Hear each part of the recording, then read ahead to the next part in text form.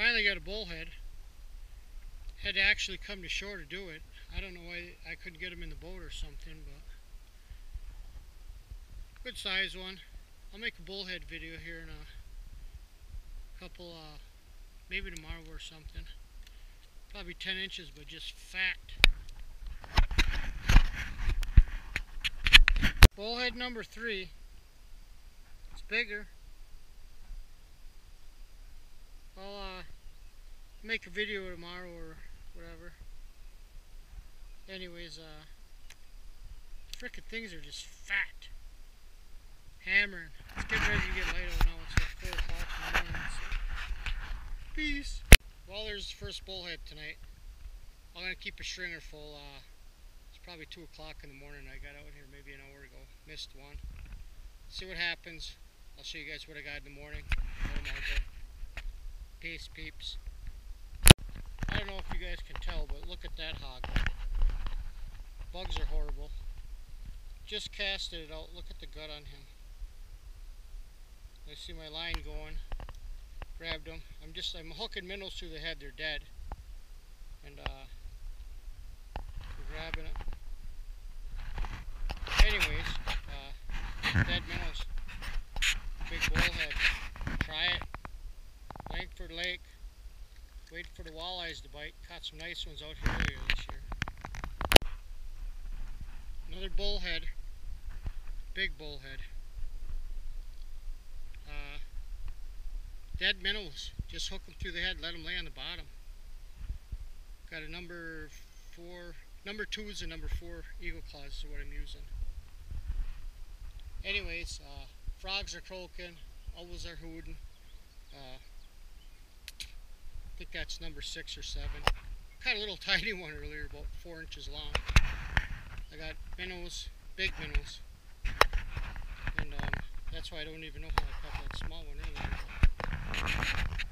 I'll show you guys everything at the end. Maybe I'll catch bass, walleye, or pike yet once it starts getting light out. And I'll show you the release later. What a mess. Show you what I got going on here. Both rods. There's one of them. There's the other one. He's a big one. This one's smaller, but he's still big.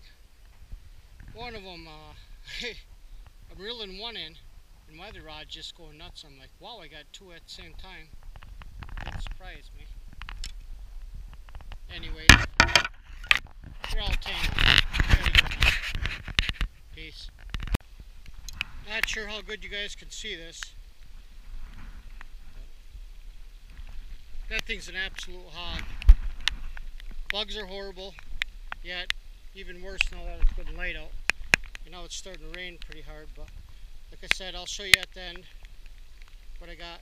I didn't expect to get any more bullheads once it got light out.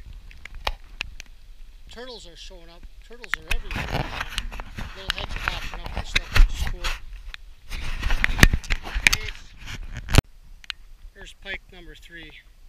Nothing big, maybe, I don't know, 24 inches or whatever.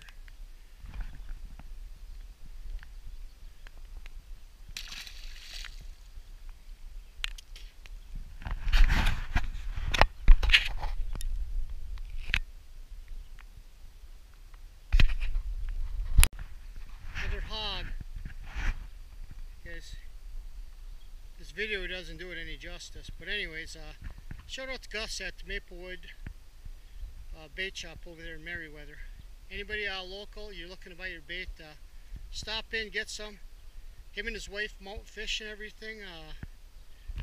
They do a great job. They get people sending fish from all over the world and stuff. United States, lots of perch. So, alright, we'll put you on the stringer. Anyways, I didn't think I was going to catch any more bullheads after it got light out here, after that pike. Missed a few fish, but see what else happens, peeps. Later.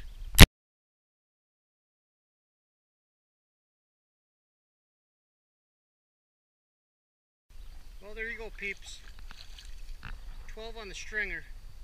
and I let 2 go, so 14 altogether. But ouch! That hurt. Yeah, don't let them bite you. I'm gonna let them go here. Well, anyways, I'm gonna let them go. Peace.